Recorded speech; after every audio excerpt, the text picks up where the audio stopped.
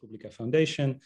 My name is Wojciech Przybylski. I'm very pleased to have you all here today at our first debate of a series. This series is a series of discussions with members of the European Parliament. It's a new series at Visegrad Insight that is part of a cooperation project, a grant with the European Parliament, a media grant with the European Parliament.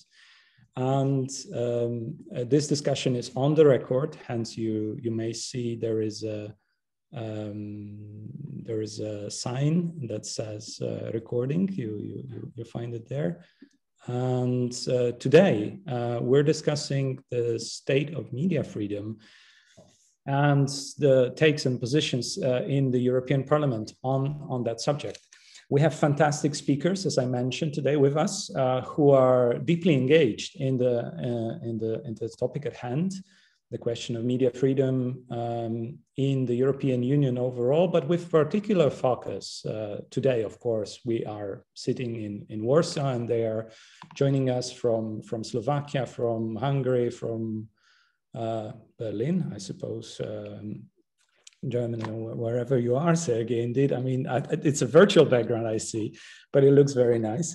Júlia Donáth, Momentum, Renew Europe, Vice President of Renew Europe, and Michal Šimečka, also Vice President, Renew Europe, Progressive Slovensko, and Sergey Lagodinsky, German Greens, and also a member of the Green political family in the European Parliament.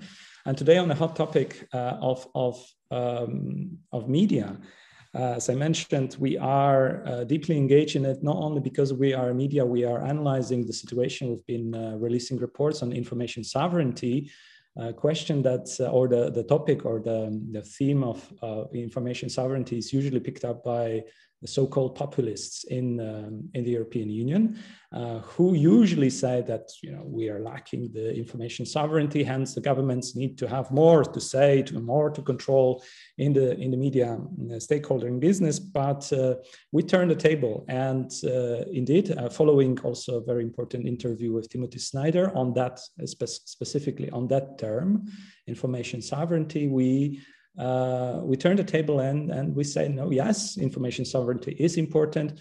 Information sovereignty is important, but in a different perspective. And this is the first question to the panel to begin the discussion.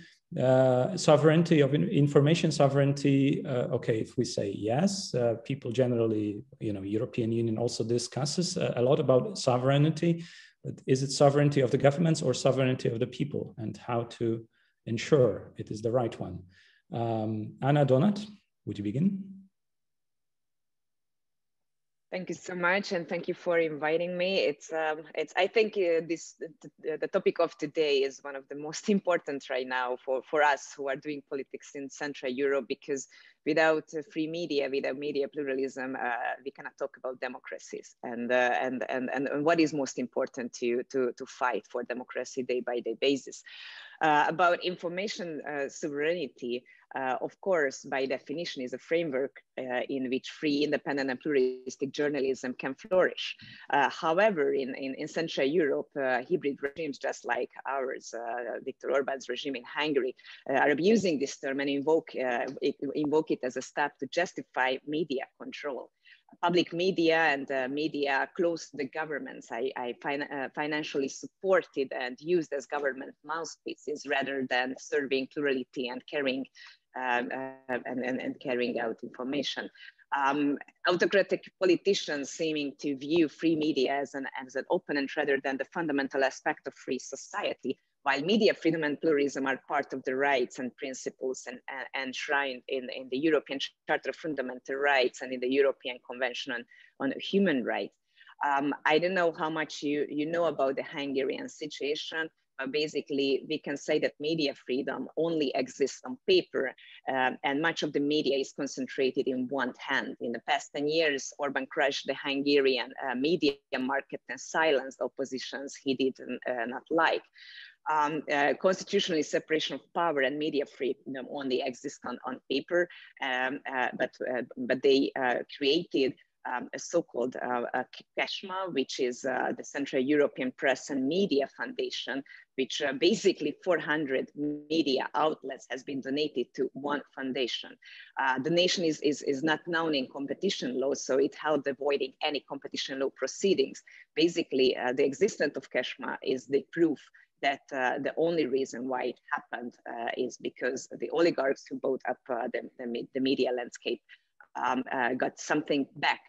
This is why this example is really important for us right now when we are talking about the rule of law mechanism, because basically they used European funds in order to do that. And this is an example when we can use how EU funds are misused in Hungary and how it's end up in corruption. It's just one example of the all. And another important thing to mention is the independence of the Media Council, which we cannot talk about it anymore in Hungary, as it's only filled with Fidesz nominated members, and all opposition nomination got rejected.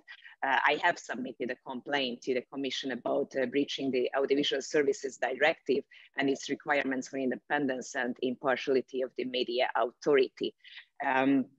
I don't know how long should I go, but I think I'm going to give it to the others to answer to this question. Yeah, we will have. We'll try to ensure most lively debate possible, given it's happening online. And I wanted to turn immediately to Sergey. Thank you, Anna, for your introductory comments and answer to the question. And I understand you underlined that it is sovereignty of the people, information sovereignty of the society, having access to information to control the government, not the vice versa, not the other way around, that is being sold as by the so-called sovereignists in the European Union. But now let me turn to Sergey, and you've been following on in general the question of democracy, and you've been very much committed in your previous think tank assignment also to the state of you would say democratic security in also looking at it in Europe. How do you look at it? I mean, nobody speaks of problems with media freedoms in Germany currently, or am I mistaken? But there is a lot of discussion, this C-level discussion in the European Parliament. How important it is from your perspective? I think it's an important point in any case, and the question is what kind of terms and what kind of references we want to frame it within. And as someone, as you mentioned, who is kind of trying to compare the situation, and I think we live in parallel universes of authoritarianism versus democracy. And I'm also watching what has been going on, for example, in Russia or in Turkey, and try to compare it, what stage we are in. And I would personally caution using the terms that have been poisoned or abused by authoritarian regimes. I think that using sovereignty as a term to talk about basically democratic resilience probably is something that could lead us to the wrong path. Of course, it is clear that sovereignty in the sense that we mean it belongs to the people and not to the state. But the problem is that the state manipulates and instrumentalizes the people's sovereignty, and they can always reframe it in a way that to their liking. So when the state authoritarian would like to push back and away from, let's say, we don't have to talk about informational sovereignty. You can talk about civil society sovereignty in Hungary. They can say, we're pushing back against American influence of the Open Society Foundation because we want to protect our sovereignty of the civil society. And this is our goal and our task. So I would rather not use the sovereignty term in that regard, also not for Germany. And in Germany, of course, the issue of sovereignty is also historically, I wouldn't say charged, but something that people are interested in talking about, the long retained and obtained back sovereignty after the reunification, and how do we go about that. But I would say that in Germany, we're also watching very closely the situation with freedom of media, because if you want to start talking about resilience, you have to start talking about resilience before it's too late, before we get to the situation as we have, unfortunately, Anna, in Budapest or in Hungary overall. We need to equip our media landscape so that things like that don't happen. And what we have is, for example, the question of plurality of media in Germany.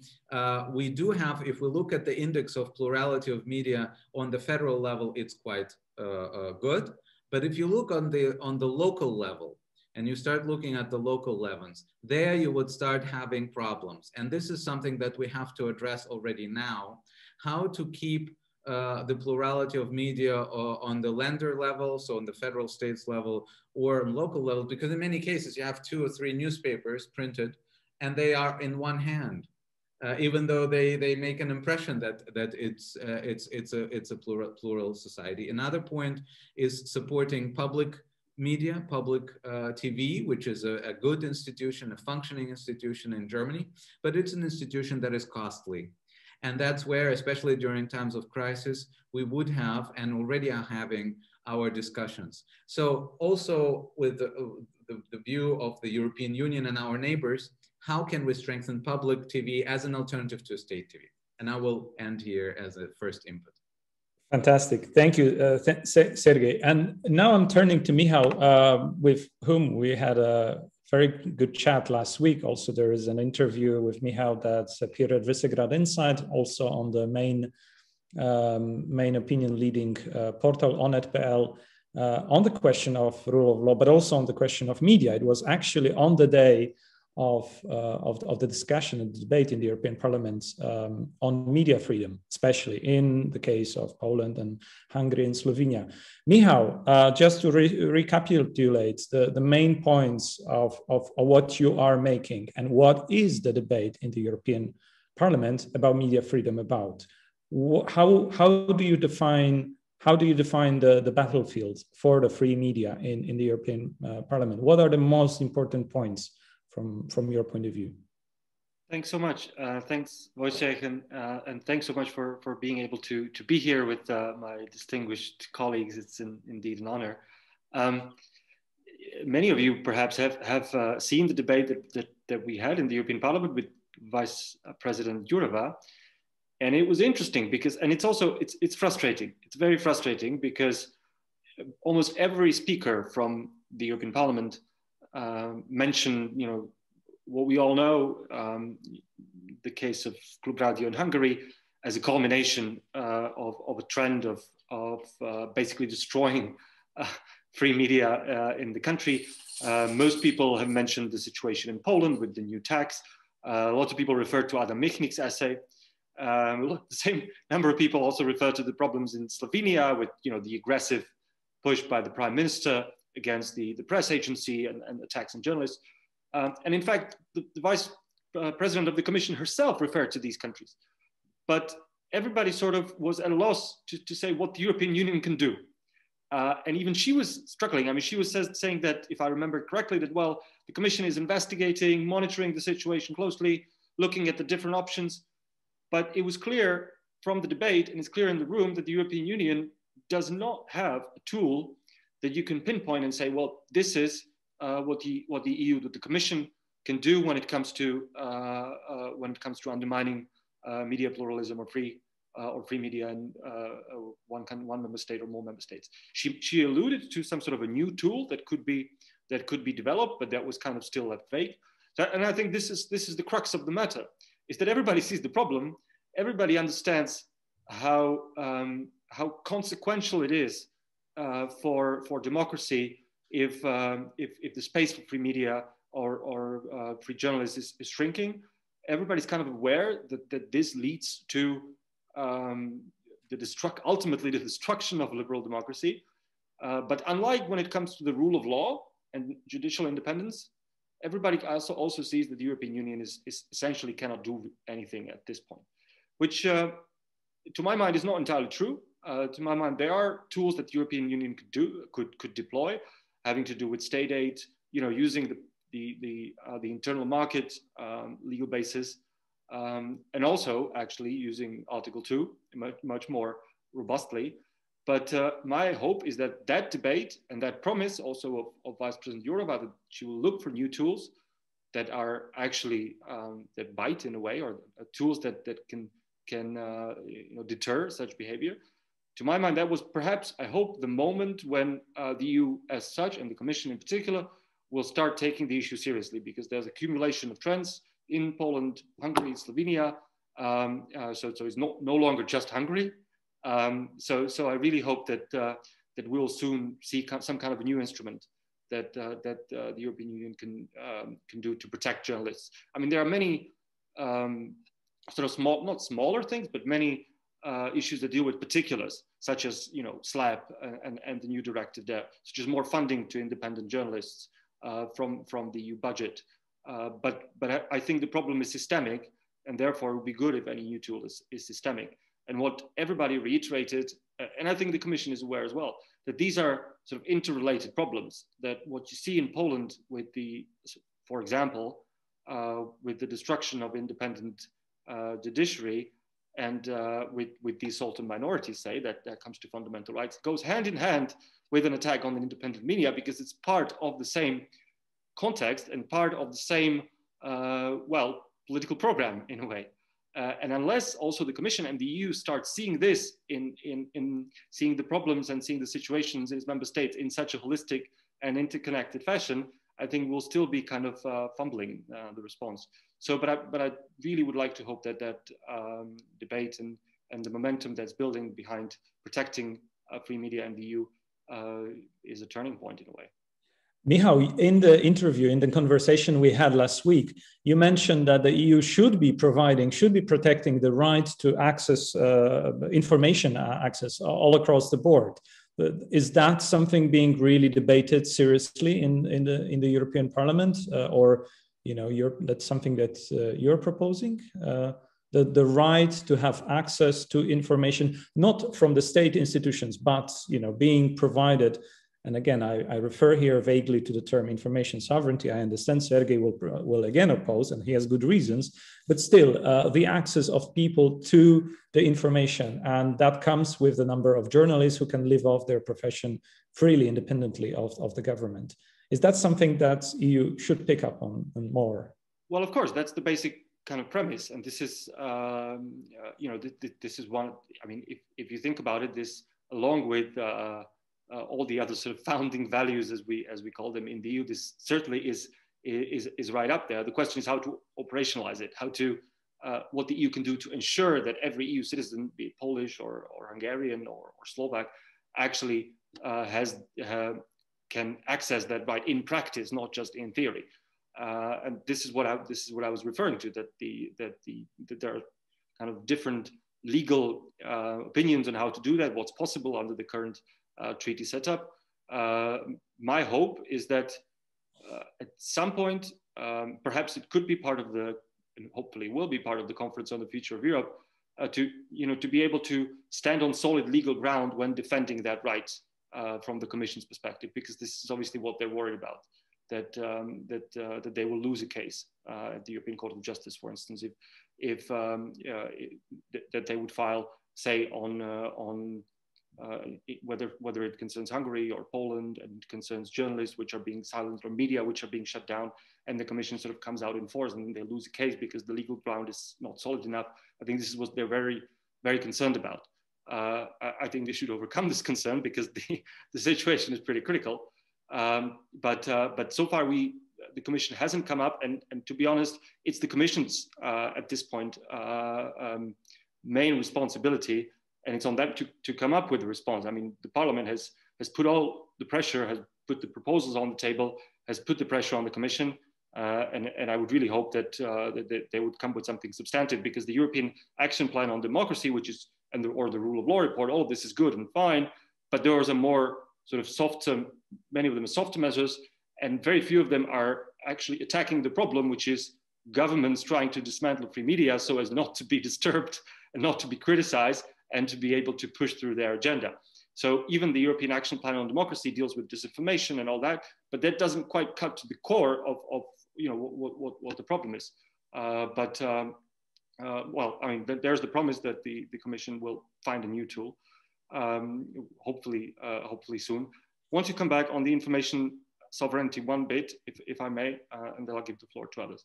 I think this is a very flawed concept, to be honest, and a very outdated one. The idea that there are national or states' interests and its sovereignty that needs to be protected and pursued by having kind of national ownership of the media, or only kind of national narrative that would be cultivated if media are owned by national companies or under control of the state. I think this is kind of 19th century sort of stuff in today's world. Actually, in Slovakia, I used to be a journalist when I was younger, and the most editorial freedom that newspapers, and including the newspaper I was working on, had was then when they were under German ownership, because the German officers didn't care about Slovak politics, so they wouldn't actually interfere with the editorial work. And it might not be that foreign ownership is always good, and it might be. It does. The point is, it shouldn't matter. What should matter is that a democratic government puts in place a framework that protects that editorial freedom, and that creates the conditions for journalists to work freely, regardless of how the media are owned. Mm-hmm. Thanks so much. I'm turning now to Anna. Looking at the points that also Michal raised at the end, he mentions that the questions of media freedom, media plurality, coincide often now, also in the European Parliament, with the debates on disinformation, malign foreign influence. And then in the report that I mentioned, we produced a year ago, in fact, with scenarios of what is happening to the media market in Central Europe, what may happen in the course, through also different crises, following also reports of the Oxford Reuters Institute.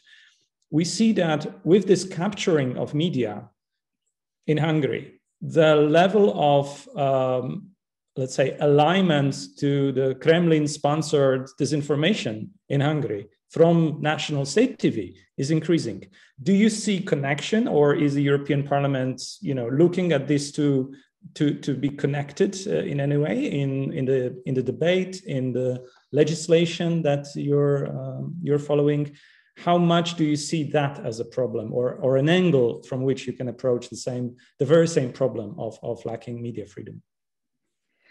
Well, I see a connection. However, I believe that we should, in the European Parliament, focusing a little bit more about national disinformation than foreign interference, like disinformation coming through foreign interference, because unfortunately, our government doesn't need Russian disinformation in order to create a parallel university. And in this point, I have to echo Sergey. How much I also hate to use the word sovereignty, because basically it's the keywords for autocrats. Every time when they want to centralize more their power, they use the flag of we just doing it to protect our sovereignty and sovereign interest. And of course, funnily enough, even these autocrats can use the card to pinpoint on foreign interference, and they are protecting national interest in this regard. However, it's basically only means that they just want to spread their own propaganda, which builds on the same model as we can see in Russia. And of course, there are a lot of interconnection. However, I think Europe has to start paying attention disinformation within its borders. They have to pay attention that not all the member states' leadership are in line with the European interest and with the European regulation. And to just a little bit refer what Michal said, there are many things that the EU, the Commission could do, and they are not doing yet. So we have to be, as a parliament, a little bit louder and more critical towards, and not because we have any problems with the Commission, it's because we have to work together. And it's not enough that we are loud in the parliament. It's not enough to organize debates in every second or third plenary session about media freedom. because there could be a solution. The Commission could create rules for transparency of media ownership, as it was mentioned many times. It's one of the roots of the problems. And the Commission could also ensure the independence of media councils. They would have the right for that. And I think there's something really important coming up with the new DMO regulation, the Digital Markets Act, because from a competition law perspective, there's a lot that EU can do in order to help to protect media freedom. For instance, just one little thing. Right now, I think in all those countries like Hungary, but nowadays we can say about Poland and Slovenia and so on and so forth, basically social media is the only sphere which independent media can reach out. And social media helps a lot to give visibility. However, it's not enough what's happening in order to protect the sustainability of the free media. Therefore, there should be an agreement on how social media can help and can support independent media as it's using its content. So there are many tools in our hands. It depends on us and European decision makers how these tools can be more effective in order to protect media freedom. And of course, it's all gonna help to fight against disinformation and foreign interference as well. Yeah, I still wonder how are you going to persuade the European Commission to take a stance here, and what are the practical steps ahead? But I mean, all your points are very, very valid indeed. Anna, well, I'm sorry, but I think it's also the job of the Parliament to face the Commission, because the Commission has to report back to the Parliament, not to the Council. So I mean, just because before the previous terms the Parliament were not strong enough in order to stood up and pressure the Commission, it doesn't mean that in the future it cannot be possible. So I think from this moment on, it's all about politics. Okay, I see Michal, quick response to that. Yeah, just to pick up on where Anna left. I mean, one of the tools, obviously, from the repertoire is you know, when you look at efforts by governments, and specifically comes to Poland and Hungary, to kind of starve out independent private media by withdrawing sort of advertising and to direct advertising only to kind of public or state-owned media. That's again something where the Commission could act.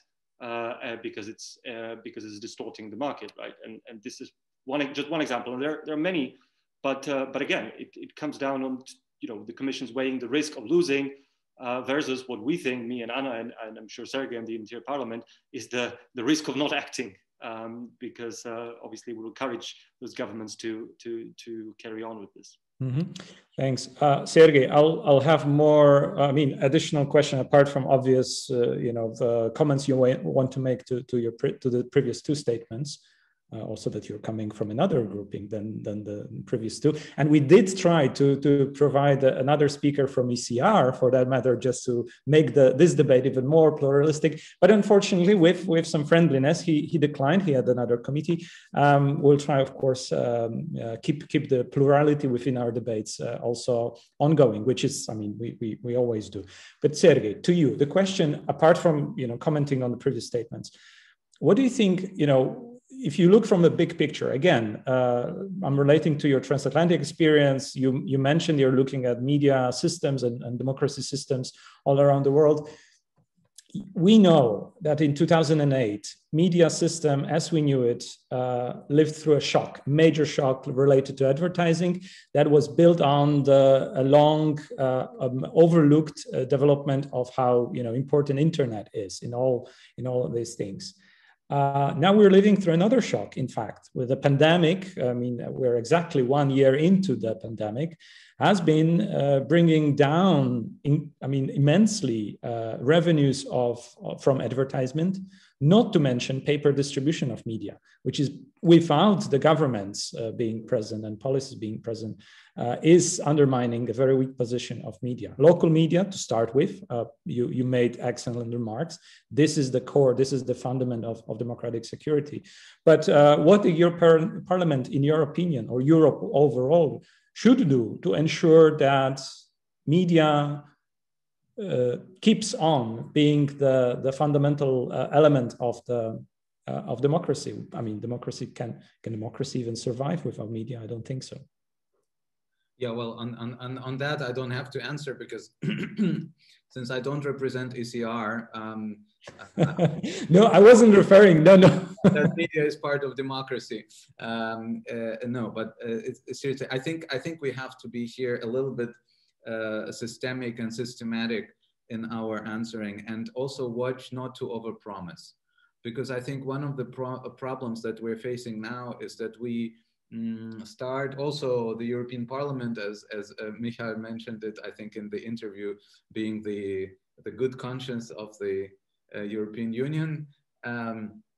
Granted, but when I see what we can cause on expectations that are not realistic and not deliver, then sometimes I even think maybe we should be a little bit more timid in our promises. And I think one point is that dealing with the media issues, I'm not sure, as a lawyer, being a constitutional lawyer myself, I'm not sure we would be able to break it down to a subjective individual right of a citizen for media plurality. This is very difficult. I don't think we would be able to drag a state into court if a citizen says, you know, you have forbidden this or that press outlet and that have infringed on my right of information. I think this is a stretch, but where I think the legal opportunity lies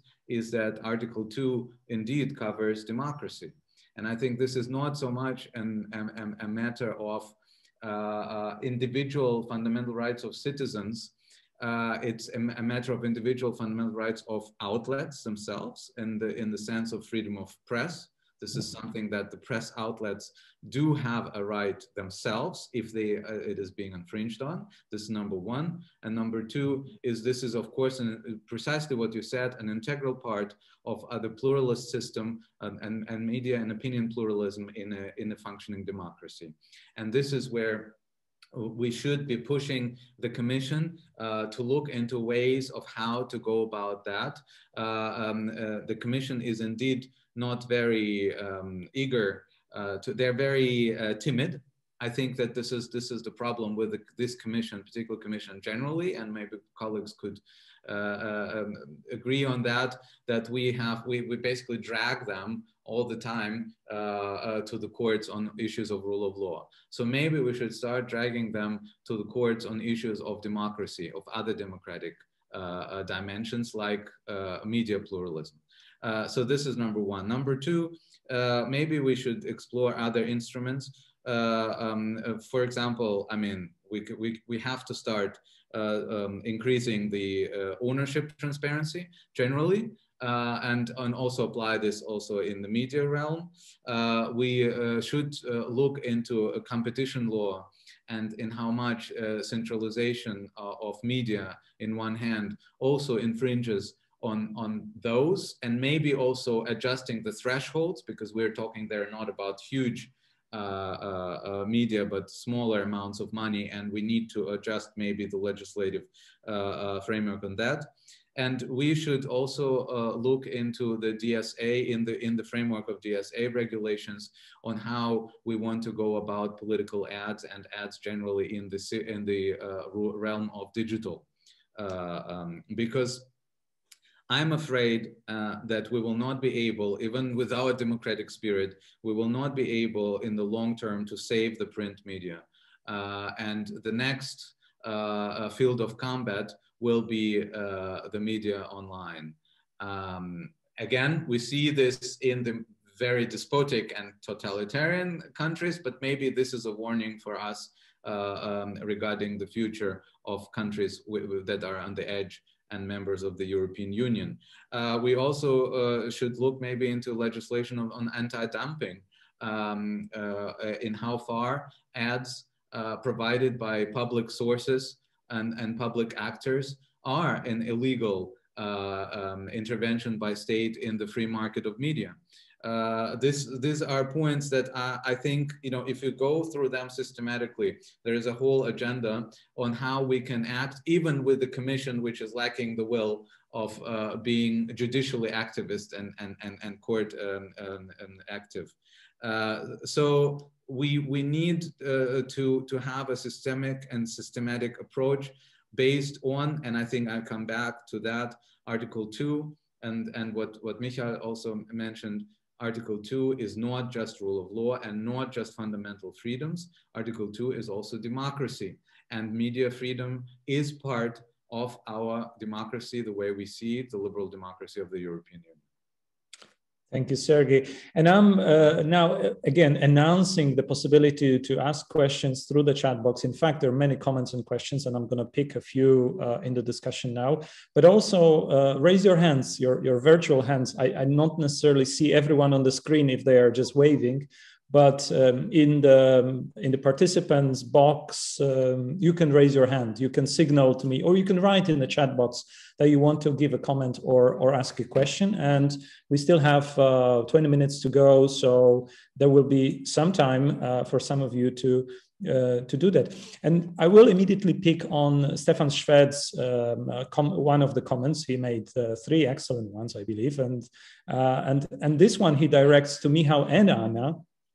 He asks, following up in a way, I mean, he asked this question even before Sergey spoke now, are competition tools or any other mechanisms that protect the market of any use, in your opinion, when it comes to protecting balance of the media landscape? How much value do these instruments have? How much would you like to refer to them in your political initiative in the European Parliament? Anna?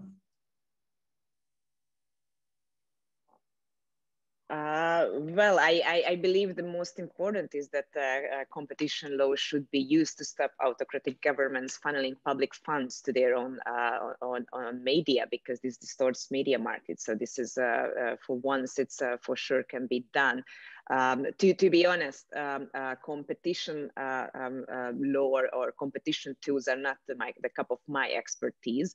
However, I believe that there could be like stronger regulation from a European level in order to create, as I already mentioned, the transparency of the media ownership, as well as the public broadcaster, the funding of public broadcasters, because I know that it's a national competence level. However, in these countries where public broadcasters are not serving the public interest, and it's only a mouthpiece of governmental propaganda, then I think obviously we have to start regulate it in a sense to as Michal said at the beginning, we can't talk about anymore at national level, national ownerships and so on. It's not necessarily going to protect the right to information and especially not media sovereignty. All right, Michal, how much do you see of use in your political initiatives of these instruments? Yes, thanks, Wojciech, and thanks, Stefan, for the question. I mean, this has already to some extent been addressed by Sergey. I mean, you have a number of legal avenues, be it for precisely, as I mentioned, sort of discriminatory application of state advertising, depriving advertising to independent media, and actually giving it en masse to government media, anti-competitive behavior. You could perhaps investigate when it comes to funding of certain public broadcasters or state broadcasters. You could say that, or perhaps you can bring a case when it comes to Hungary or the Klub Radio case, that this is a discriminatory decision to strip them of the license. There, you can look at what has been happening in Poland with PKN Orlen's purchase of media, whether that's in line with with the way we see competition in the EU. These are all things that obviously would require smart lawyers and guts from the Commission to do. And this comes back to what Sergey says. There are experts who think it could be done, but it's going to be extremely risky. And as I said before, there is some merit to the Commission's sort of cautiousness, in the sense that I think they're overly cautious. But as anybody from the Commission sitting here would say, if we lose one case, it's a huge precedent and it sets us back years. That's their argument. And for a time, I was kind of buying it, especially when it comes to areas which are not clearly defined, such as the rule of law, where they stand on firm ground. And for a long time, I was also kind of sympathetic to the argument that we should be careful because we can lose. But I think, or at least in my mind, we have reached a point where sort of erring on the side of caution is too risky when it comes to independence of the media, because the situation just keeps, getting worse and worse. So there are many tools, and this really requires sort of very, very deep expertise in EU competition law, state aid rules, and all of that.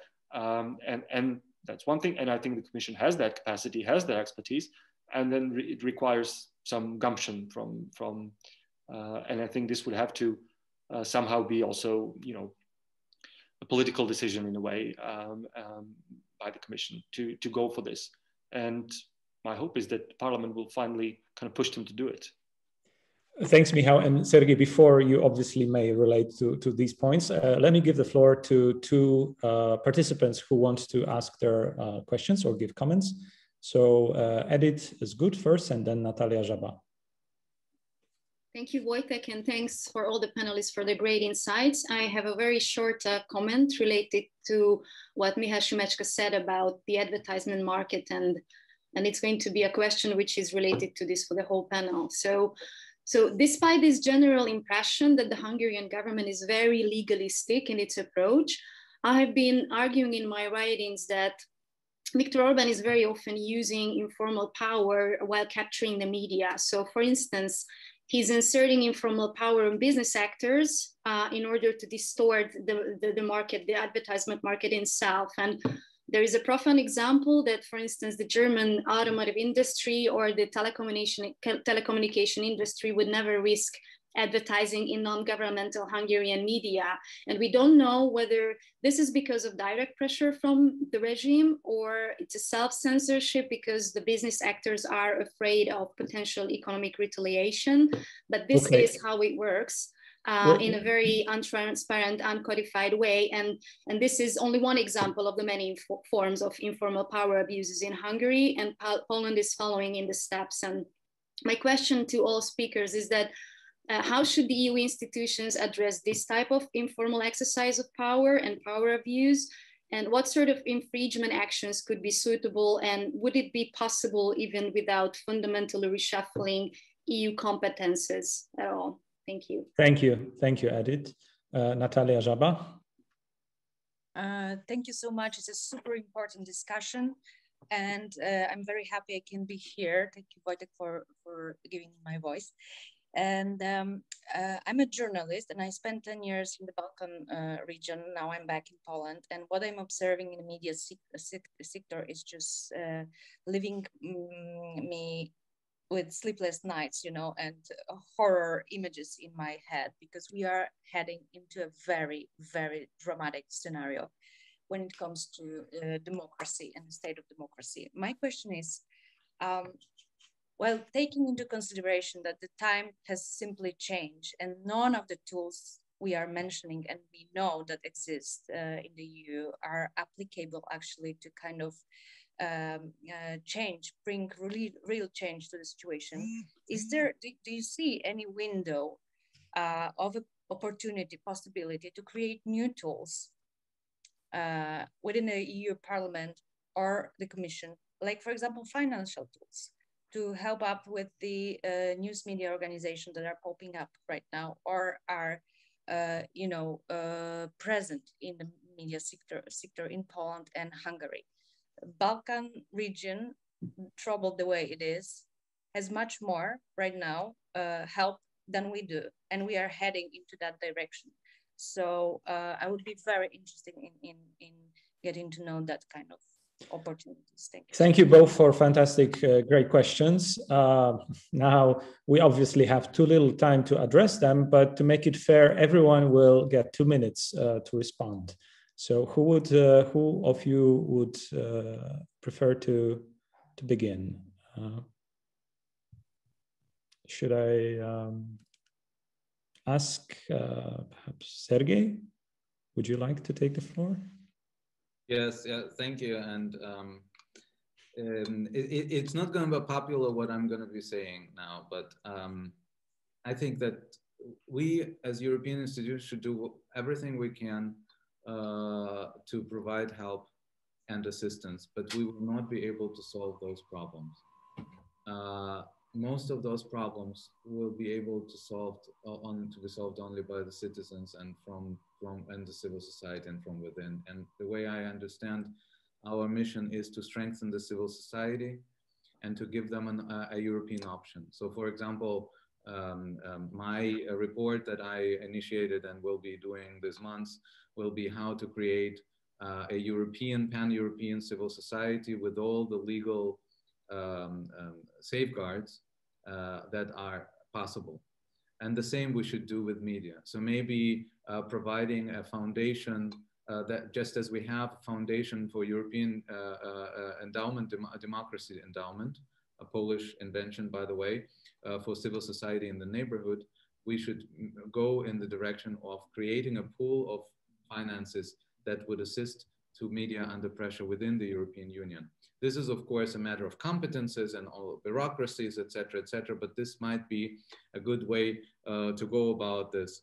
And regarding the EU options, so that, as I mentioned, there are options that we already have. I'm not sure whether we would be able to restructure the treaties, because in order to restructure the treaties, we would need the consent of those authoritarians whom we want to safeguard. And that's the biggest problem that we're having. That's the problem we had with the rule of law mechanism.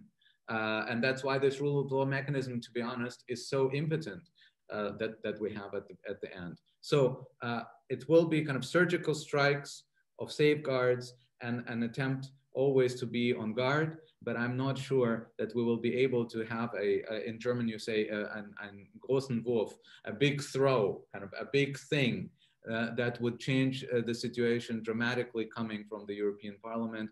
2 years in the European Parliament within European structures have made me a sober politician. Well, Michal, do you want to respond also to that? Yeah, I tend to agree, but also not agree with Sergey's realistic and slightly kind of not pessimistic, but sort of sober analysis of what the EU can do or not do when it comes to protecting, protecting free media, protecting journalists, protecting civil society.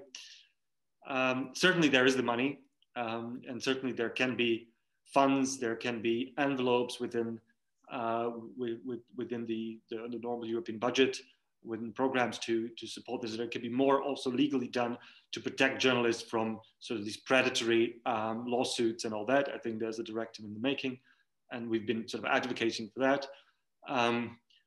And there are, bits and pieces here, tinkering with competition law, which to sort of stop some governments in their tracks. And maybe Sergey is right that there is no silver bullet, there is no brand new shiny instrument that the European Commission or the European Parliament can sort of pick out of a hat and say, well, this is the hammer against authoritarians and against those who destroy, freedom of the press. But I think actually we did get one, and which is the conditionality regulation, which does not deal with media freedom, unfortunately, from my perspective in a way, but deals with the rule of law, with corruption, and is weaker than it could have been, but it is something. So I guess my sort of more optimistic perspective would be that of course, if you have a government bent on dismantling, independent institutions, the judiciary, free press, renationalizing, media, if it really was to do those things, the European Union cannot stop it. This doesn't work like that. What it can do is raise the costs of doing so for that particular government. And I think with these even sort of smaller and perhaps patchy instruments, the most important of which being the conditionality regulation, I think we might be able to raise costs high enough to slow down at least those tendencies, allow for citizens of those member states and civil society and elections to do the rest. So that's kind of my slightly more optimistic vision of the future. Thank you. Thank you, Michal. And before I give the mic back to you, Anna, let me just point out one of the comments actually a thread of comments that has been also underscored in the latest remark by Ambassador Nigel Baker on the global perspective, on how to shape media environment, which is under severe pressures, first of all, globally, and secondly, not only because of these particular abuses of authoritarians or autocratic politicians in Europe, but around the world. They may be simply abusing a situation that is much larger than their country, than even Europe, but it refers to the global condition in which media have been thriving throughout 20th century, but now there need to be readjustments. Weighting these two, a particular situation in Hungary, particular situation now in Poland, unfortunately, and in Slovenia, when you see what sort of the outcome may be, how would you weight the importance of addressing particular problems, Anna, by the European Parliament, by EU legislation, and particular problems related to particular country, particular cases, and framing and relating to this, more universal instruments that here Nigel Baker referred to, but also Sergey mentioned earlier in calling for instruments that would support journalism systemically in the EU and across the world. So how do you find the balance between obviously your country's perilous situation and the global question, the big question? Well, I mean, you didn't ask an easy question to answer. If there would be an easy answer, then we wouldn't have this roundtable discussion today, and most probably next week. And for a long time, we're going to have lots of discussions because it's a complex issue. I think the answer is just like for the first question, that unfortunately for a lot of things, there's no direct solution. There is not a golden tool. There is not something we have to invent and then everything gonna turn right. We have to put all the toolkits together in order to create more transparency.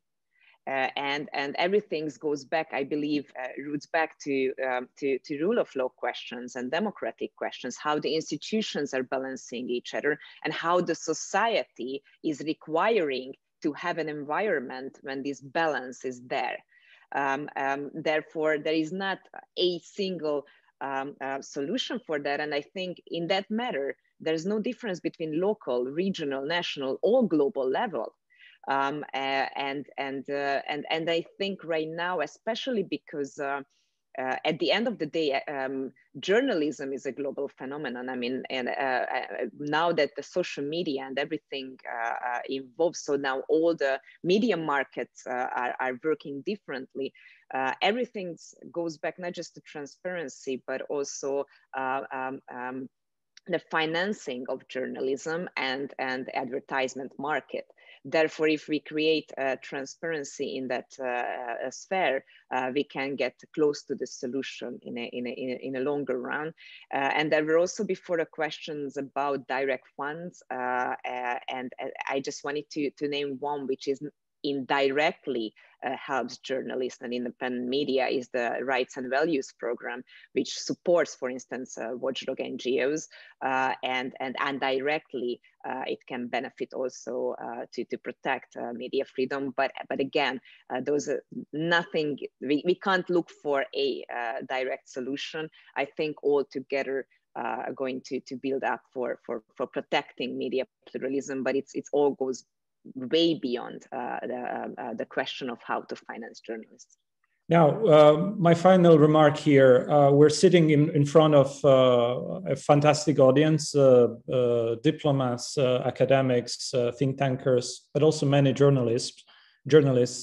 And I just wanted to ask everyone to reveal yourself on camera. We'll do a group photo, we'll do a screenshot if you allow that. Please let's open up your cameras. Put a nice smile. We'll do a shot and then we'll promote this debate, showing that there are European parliamentarians who care about media freedom, not only in Central Europe. That discussion indeed goes global. Of course, it is on the EU level important. It is particularly important in several countries. Then the situation becomes so dire. A few more of you to turn on the camera. We're just missing. I think I see we're missing just maybe 5 people still. So. I know it's hard at the end of the debate. I'm sure you look all fine. It's really lovely to see your faces this morning. Keeps up our spirits for the day. Thanks, fantastic. Yes, I think my colleagues are also taking some photos. We'll use them also for social media. And again, we'll refer to this debate further on. This was the first of a series we now launched with the European Parliament to bring forward in the countries of Central Europe, Visegrad countries, the debates, the European debates from the European Parliament to the national public. We're partnering with big national outlets in Visegrad countries, and we are very proud and very happy that you joined us today. Júlia Donáth, Hungary, Michal Šimečka, Slovakia, Sergey Lagodinsky, Germany, European Union. Thank you. Have a good day.